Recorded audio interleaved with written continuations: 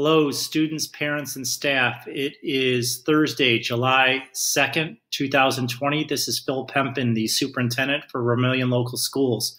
We're doing our review a day early because of the July 4th weekend. This is going to be a short review, and it's just going to show you a posting of a letter that is working with the Erie County Health Department and the Erie County schools in Erie County. And it's basically saying that we're all working on plans in conjunction with the health department.